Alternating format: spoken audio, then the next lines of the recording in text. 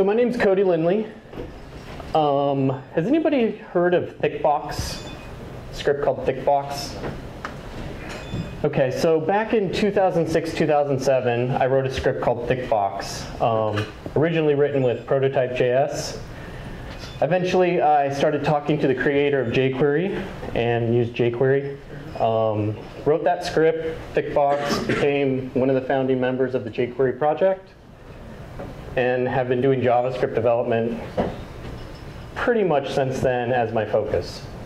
You can find out more about me at codylindley.com, my Twitter handler, things like that. Come on, you guys.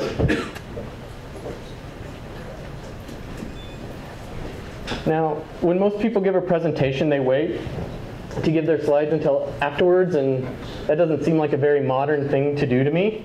So you guys can follow along with my slides. There's lots of links in my slides. There's lots of code examples. I actually build these slides so that you guys can go back and look at the code and work with it yourself. So if anybody wants to open up the slides, that's the URL. Take a picture of it, open it up on your laptop. You can have the slides right now. So we're here to talk about Kendo UI building blocks. Oh, sorry. Can I ask you a quick question? Sure. There's a session on native script that's going on at the same time. Can you just quickly talk what's the difference between this and native script? Yeah, so this is about Kendo UI. Kendo UI is a JavaScript framework for widgets. A native script is JavaScript for doing cross-platform mobile development.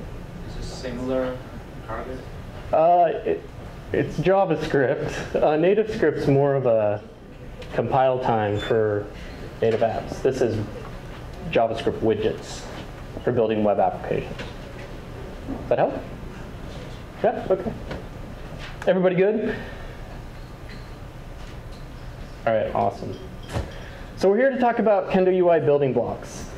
And really, before I actually get into the building blocks, and there's only 3, I'm trying to keep it really simple, I've got to lay a foundation for you guys. I've got to sort of cover the basics of what Kendo UI is. So as I was just telling this gentleman here, if you're not aware, Kendo UI, they're just a set of JavaScript widgets that run on the web platform, in a web browser, on your phone, on a desktop, in a tablet. So hopefully you understand they're just a set of widgets. They do have some web application sugar that you can wrap around them. But in order to sort of build that foundation, what I want to do is I want to go through 6 instantiation patterns of how you create these widgets. Now, the first 2 are imperative instantiation patterns, and hopefully most of you guys are comfortable with that term. The first 2 we're going to cover is the imperative instantiation pattern via jQuery. It's a pretty common plugin pattern that jQuery uses. The next one will be more familiar to object-oriented programmers, where we just simply call the constructor with new, and we get a widget. And then we're going to look at 4 more that are all declarative instantiation patterns. And this is kind of more of a modern take on JavaScript development, especially the way we initialize widgets. So the way I'm going to do this is we're actually going to instantiate the same widget 6 times. And this is a slider widget. It's a Kendo UI slider widget. And all you're seeing here is that widget, but this result is actually a separate part of the DOM. And the reason I did this is because we're going to talk about what happens when I change the value of that slider and how it affects another part of the DOM.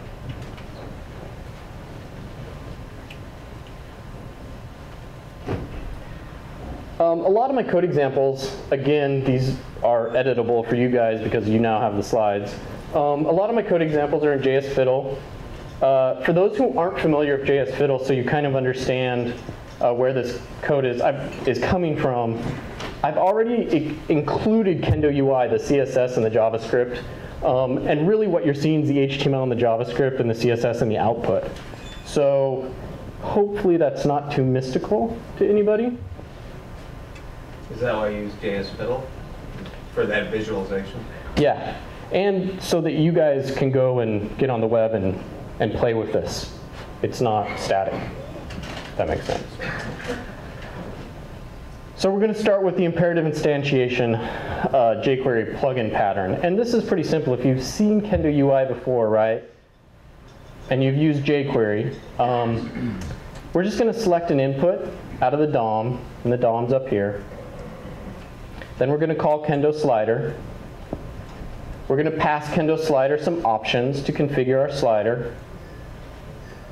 And then we get a slider, right? As soon as the browser or whatever web platform you're on parses this, it creates this slider. Now, I'm passing this widget a change option. And this is a callback function that's just simply saying, every time this slider changes, go grab the span in the HTML and change it to the value of the slider. So this is how results is updating right now and keeping in sync. Hopefully, who here has written a jQuery or implemented a jQuery plugin? Is that pretty like, does that pattern look familiar? Okay, good. So a lot of people implement jQuery plugins, but when we start getting to applications and dealing with jQuery plugins, the question becomes, after we instantiate them, how do we then do something with them from a method or an event perspective? And when you write a jQuery, when you implement a Kendo UI widget in a jQuery pattern, we have to actually go and actually get the instance out of the DOM. And so that's why you see me here saying slider.get Kendo slider. When you implement it using the jQuery pattern, you don't actually get the widget instance back. You get an instance of jQuery. And this is to follow the jQuery chaining pattern, so you can keep chaining jQuery methods. So, of course, if I run this, I'm going to get an alert.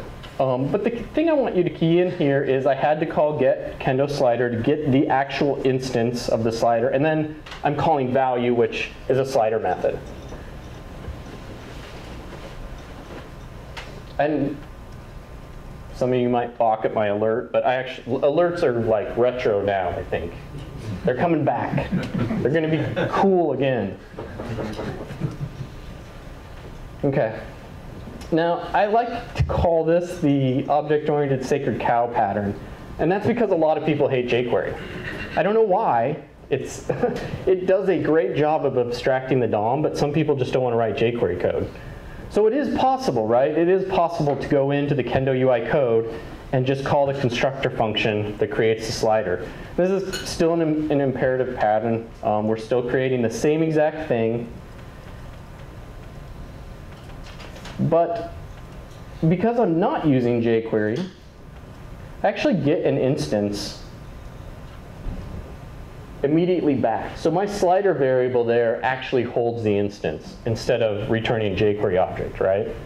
So and the point of this particular code is to say, while Kendo has a hard dependency on jQuery, if for whatever reason you don't want to write the jQuery way, you don't have to. Does that make sense?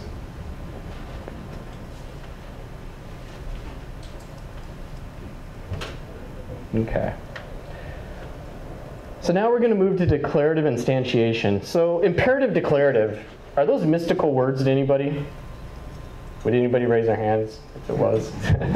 Yeah, so loosely, with the first two examples we talked about, they're imperative in the sense that we told through JavaScript exactly what we wanted to happen. Now we're going to move to declarative patterns where we describe what we want to happen. That's a really loose way of putting it. So the first declarative pattern that we're going to look at, and any Bootstrap users in the room? Okay. I actually think this pattern was made popular by Bootstrap.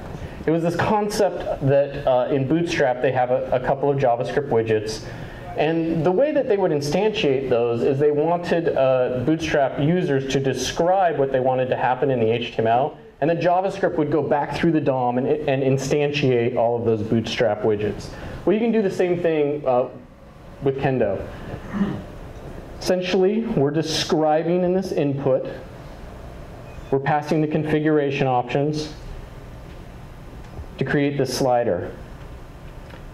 And all I'm doing is using this kendo init, and I'm telling it, grab the body element in the DOM, and any child DOM nodes contained in that body element, I want you to implement widgets when you find data role. And I'm saying data role slider here.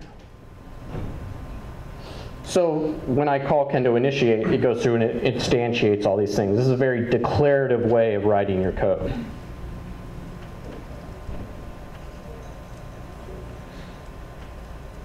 Now, the first thing I want to point out about, yeah, go ahead. Just somewhere along the way, are you going to point out, say, pros and cons of different approaches, personal preferences, or does it, well, what does it come down to in terms of your choice?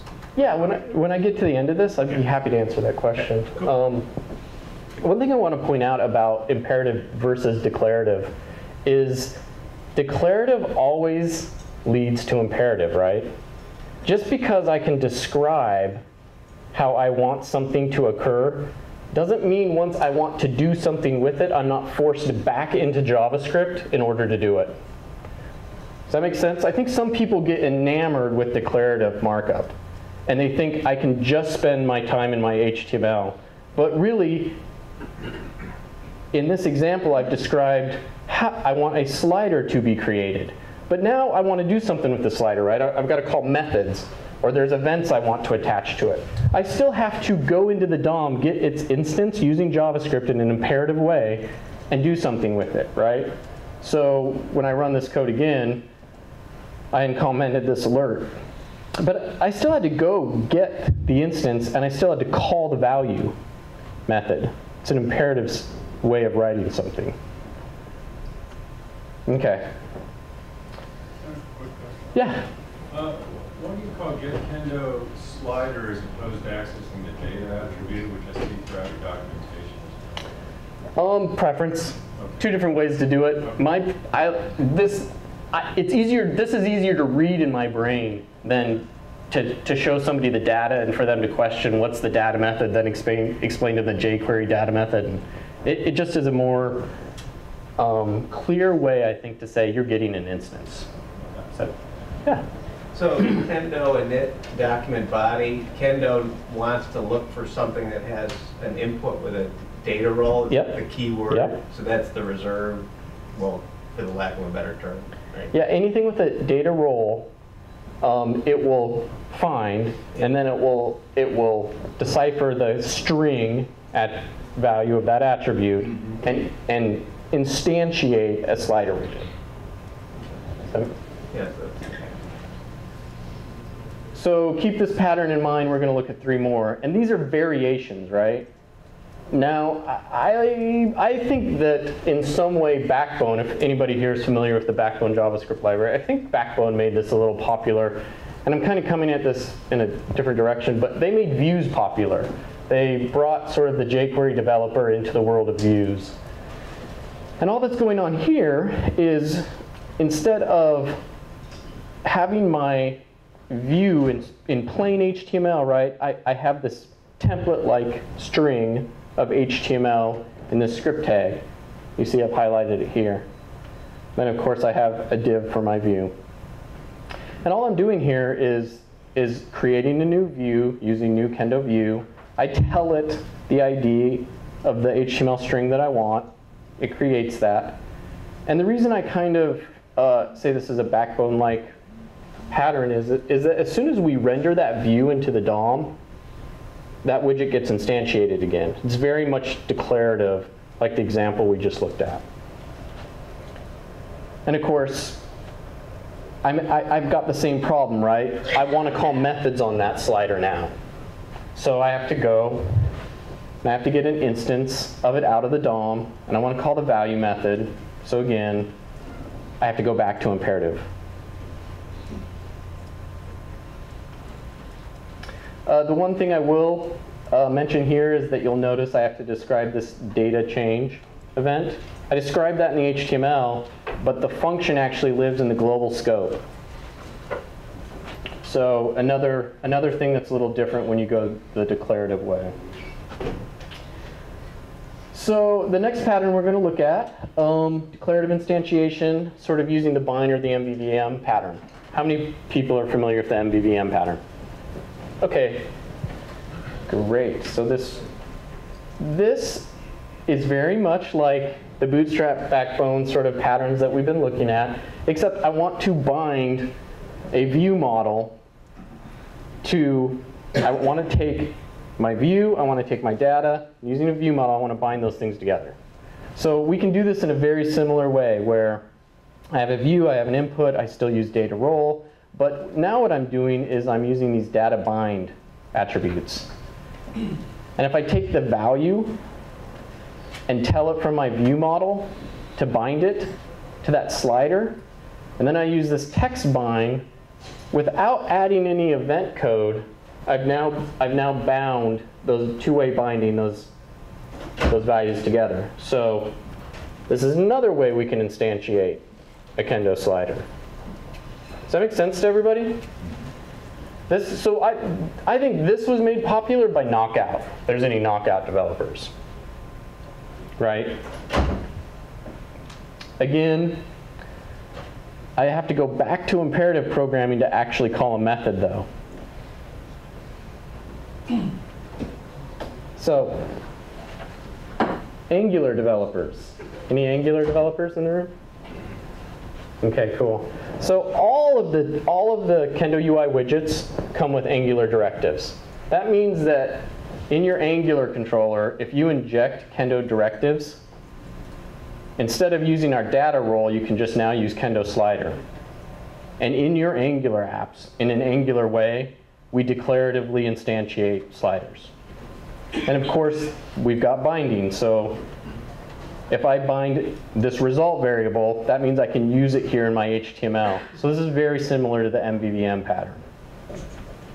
Same exact outcome. So Ed up here had a question of, which do I prefer, which is best? This is a very subjective question in my mind. Which is best is whichever works for your brain. There's 6 patterns there. My brain personally, I gravitate towards imperative, and the reason that is because no matter what, I always have to go back to imperative programming.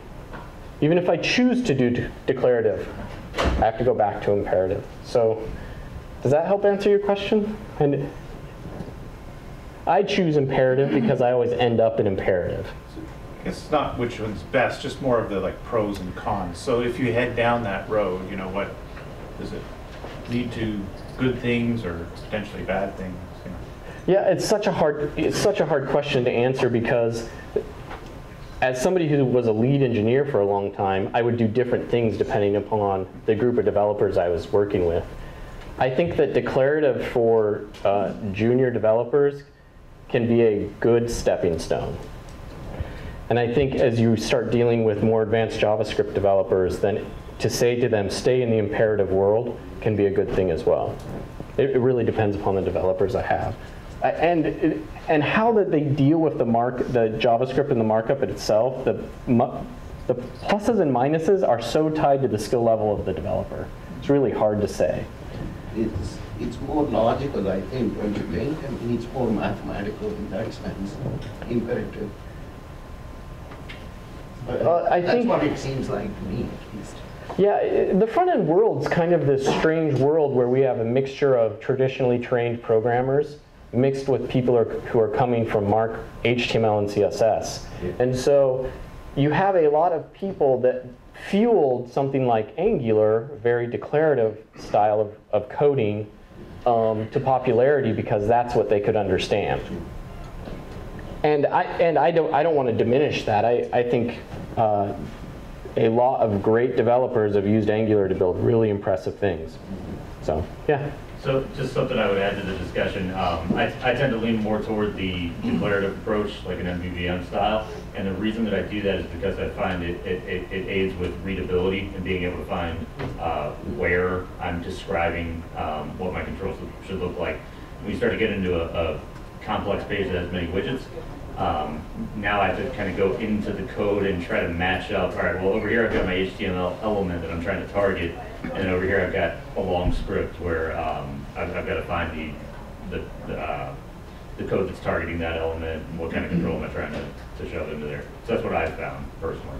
Yeah, from the community, what's going on here is a lot of people don't believe you should mix logic into your HTML. There is a school of people that think no logic should be in my HTML or my template or anything. And I'm not here to pick a side. I'm here to sort of show you guys all the ways Kendo UI can work into however your brain works. Okay, so the next part of laying this foundation might seem really elementary to you guys, but we're going to look at how to, now that we know how to instantiate or create a Kendo UI widget, what we're going to think about is, how do I learn to do something with it? And I'm amazed when I'm at conferences or I'm working a booth, how many people aren't aware of some of these just simple things to learn how to use a widget. So we're going to look at briefly the demos, the docs, and the API docs. Now, the context in which I'm going to do this is an autocomplete widget. I hope most people are familiar with an autocomplete widget. It's a Kendo UI autocomplete widget. But say I've decided I want to instantiate this using the jQuery pattern. Now I've got to figure out, what can I do with the thing? And I actually think we're the best in the industry at learning how to use something that we've created.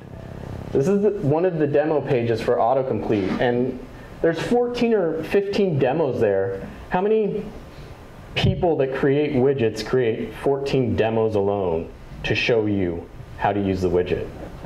Not very many, in my opinion. You'll also notice this example. Each one of our demos actually goes to a JS Fiddle-like UI that allows you to immediately run the code and edit the code. That's for each demo. So this is the perfect way to start learning how to use the widget. Then we go to documentation. 6, 7 years ago, documented widget frameworks was sort of a dream. Not many people documented. And even today, this oddly somewhat is an issue. But with Kendo UI, if you go into our docs, you get 7, 10, 8 pages of docs for each individual widget. So you should be reading these docs when you start thinking about using a widget. Next, we're going to move to the API docs. So our documentation on how to use a widget is separate from our API docs. This, again, I think is unique, believe it or not. We actually describe each individual API portion of the widget separate from how you actually use the widget in the docs. And the thing I'm going to focus on here is this menu across the top here that says configuration fields, methods, and events. Each widget has a set of options. In our docs, they call them configurations. In the jQuery world, we call them options. We list them out. We tell you how to use them. Now, very specifically, right, I'm talking about the values, the properties and values that you send when you instantiate the widget. Each one of those are documented. Fields, or static properties. For every widget, we tell you what are the static properties there. So for instance, if we create an autocomplete widget, we get an instance, and I want to go back and I want to get the options that I passed it, there's a static options property on that instance, right? We document all that stuff. They're called fields. Methods. We document all our methods. Again, you saw the value method. I was demonstrating it when we created the slider. Events. These are the events that you can bind to. They're broadcasted by the widget. We add callbacks to them. We document each one of them. You saw the change one that I used throughout the examples. Now hopefully, that probably was pretty basic, but hopefully that is the foundation. You know how to create a widget, you know how to learn to do something with the widget. Hopefully I've imparted rainbows of Kendo UI goodness into your head, and we can move on. If I haven't, I'm in the middle of writing a book that covers everything I've just talked about in more detail. But it also includes all the why Kendo UI and all the value propositions. So if you ever want to compare us to somebody else, this is a good place to start. If you ever want to look at those instantiation patterns in more detail, you can go here. And a lot of people came in the room, I think after I started. My slides are actually online right now. I'll flip back at the end, so you can get this right now, this slide deck. Okay. So now we're to the building blocks. And there's only 3. I tried to keep this as simple as I could. And the first one is, all of the widgets inherit a set of methods. Knowing these methods really means that you're building with Kendo UI widgets. You're really being powerful. So we're going to look at that. We're going to look at passing Kendo UI widgets templates, which is another powerful feature. Kendo UI has its own templating engine. So when you take a template and you pass it to a widget, you can do some pretty powerful things. And probably the most powerful thing that you can do with Kendo UI widgets is attach a data source to it. Who here knows what, is everybody comfortable with data source abstractions? No?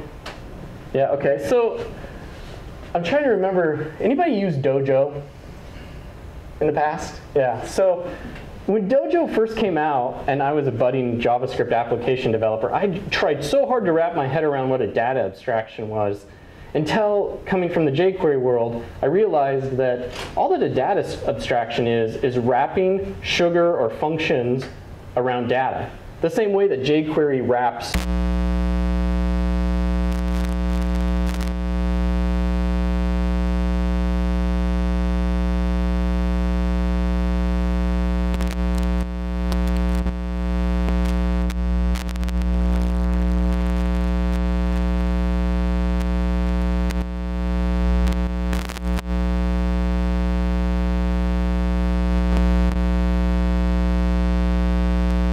widget class.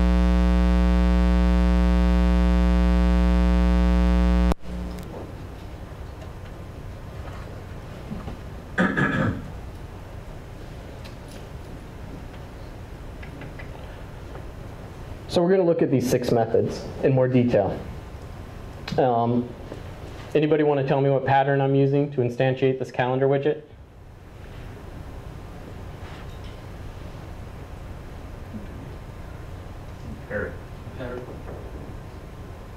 The imperative jQuery pattern, right? I'm selecting something from the DOM. I'm calling calendar widget.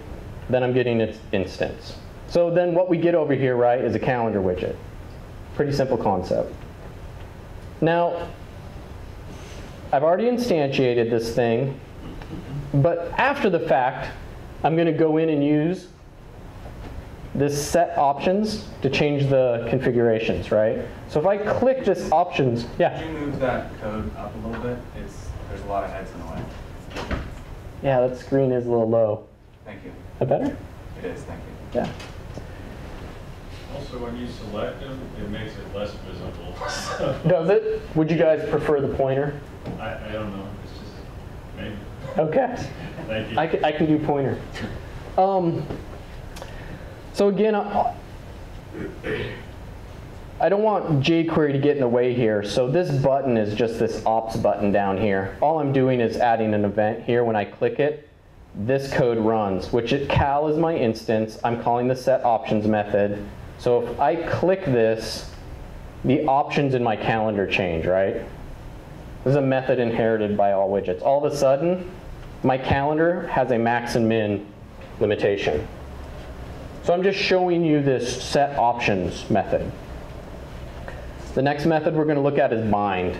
And again, this is after the fact. I've already created my widget. So now I'm going in and I'm working with it.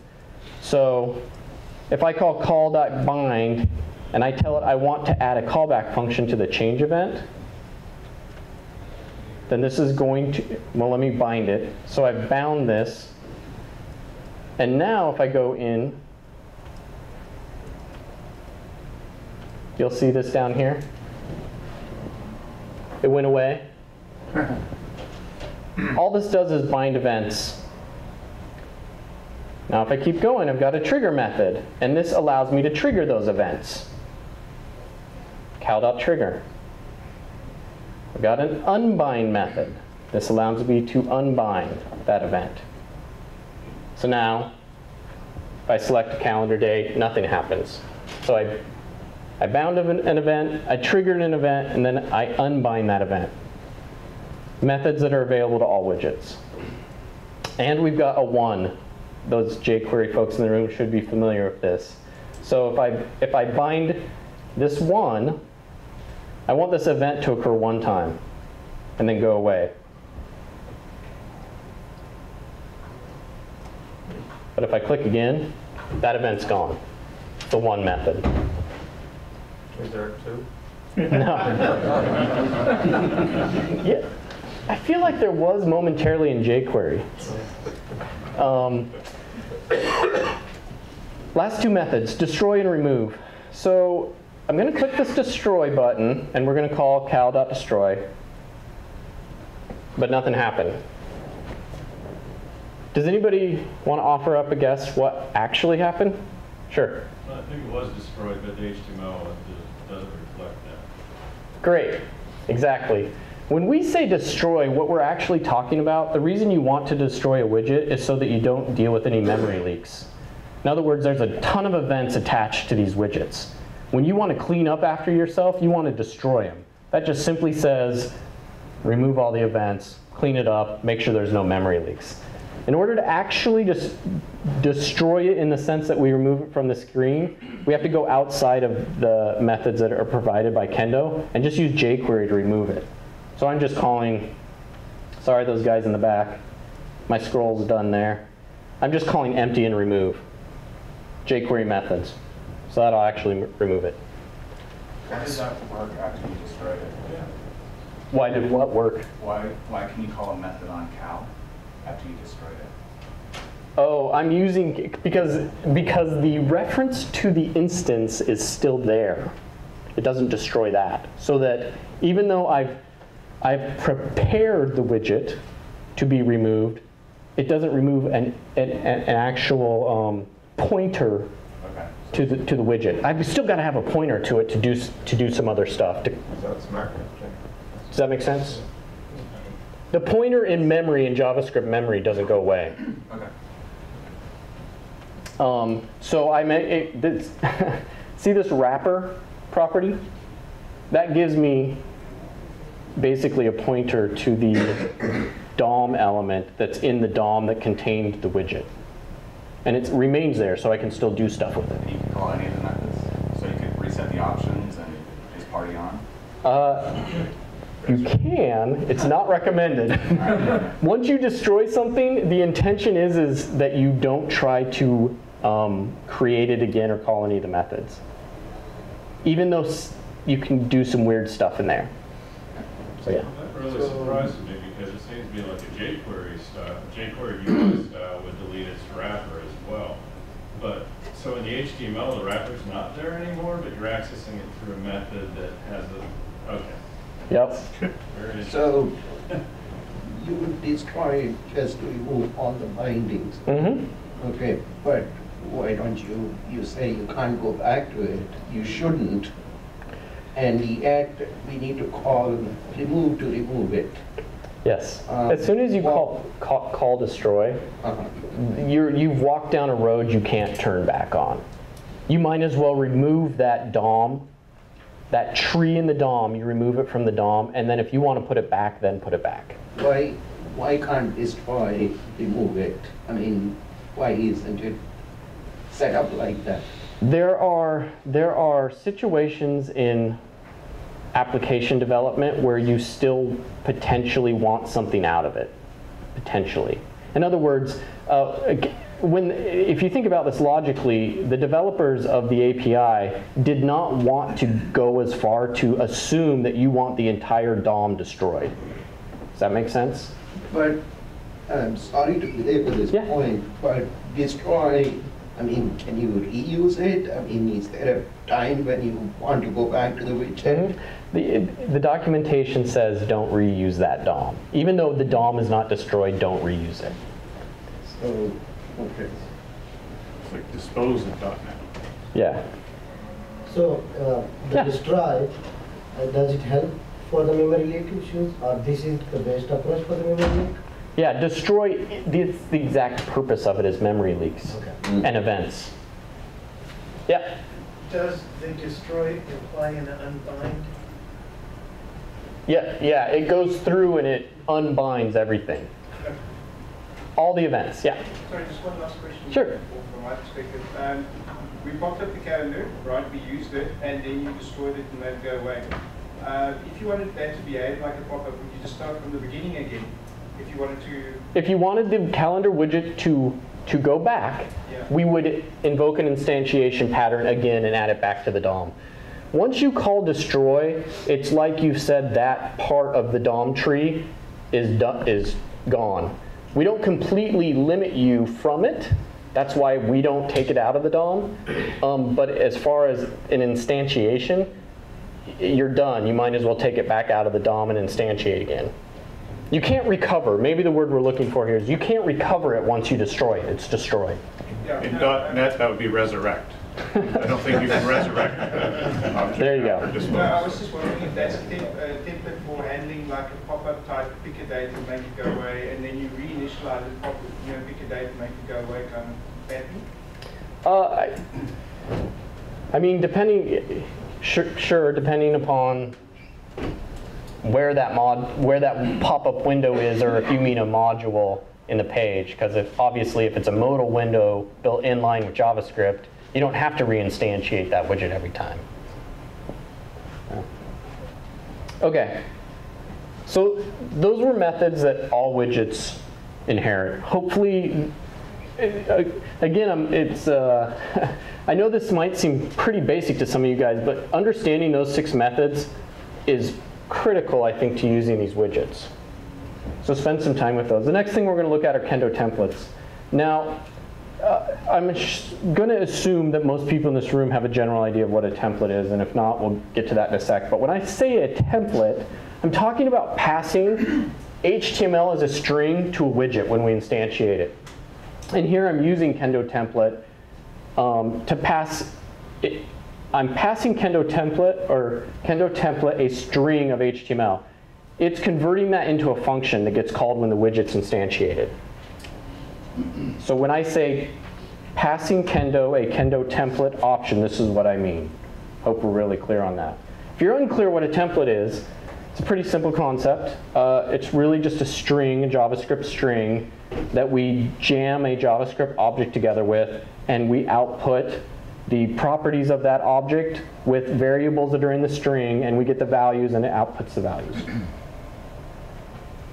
Is everybody comfortable with that? Cool. So in order to demonstrate this, I'm gonna show a drop-down widget. Now,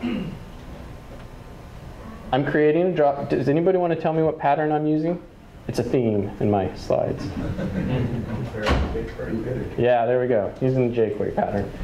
So I'm creating a drop-down list here. And when I instantiate this, I'm passing it a data source. It's a very simple array of objects.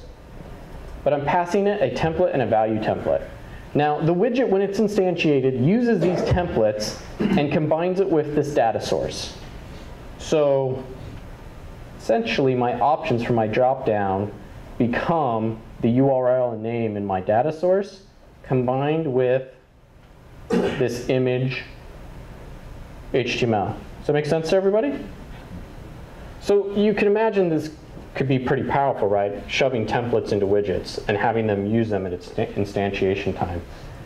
Now, since most good JavaScript developers know you shouldn't put templates in your JavaScript, right? Like, who likes writing HTML as a string in JavaScript? Not a good idea. If you do this, stop doing it. So one of the things that we can do is, instead of putting those strings, JavaScript, we can put them in HTML. We can wrap them with script tags. Then we just tell it, right, that we want to grab it out of the DOM.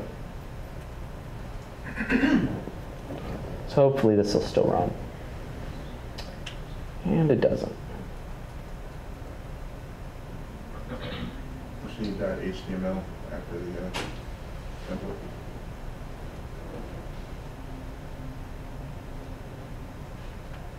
I'm sorry, what did you say? You should have to call that HTML the method.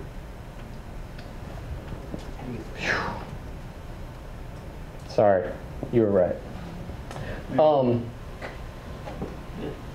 So in order, I'm just highlighting this just so that you guys realize, as part of Kendo UI library, we intended that the templates aren't in JavaScript. Now, because most people feel like this about their templating engines, we sort of respect that, right? Like, I know people feel like this dog about templating engines. So if you think about what Kendo template does, it just creates a function, just like handlebars, right? So all that I'm doing here is replacing our template engine with handlebars. Same concept, right? I'm putting my template in the HTML, wrapping it in a script tag, but I'm grabbing the HTML out of the DOM, compiling it, which creates a function that's called when the widget is instantiated. You can use whatever templating engine you want.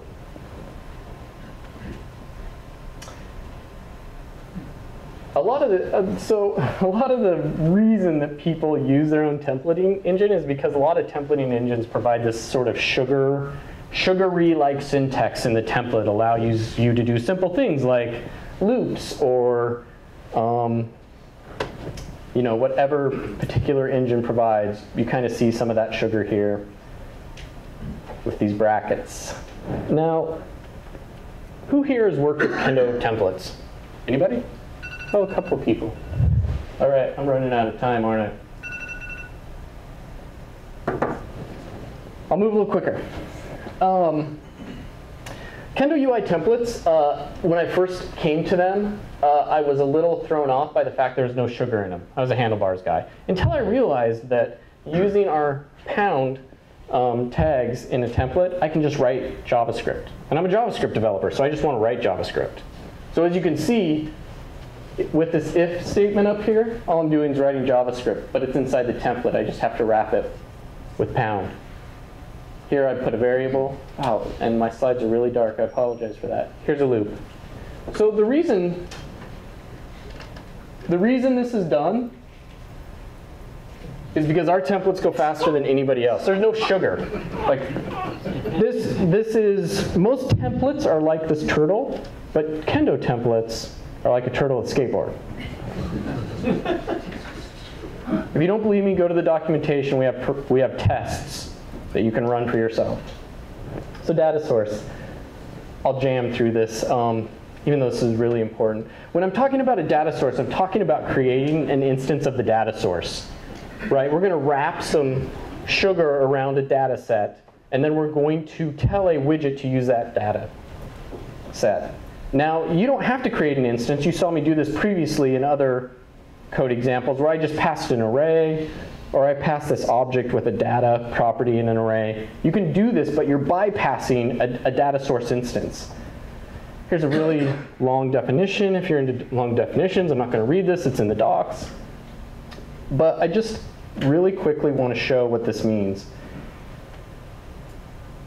Here I'm very simply creating a grid. I'm telling it its columns. I'm passing it an instance of data source. I'm passing it some data. I'm giving it a scheme and a model.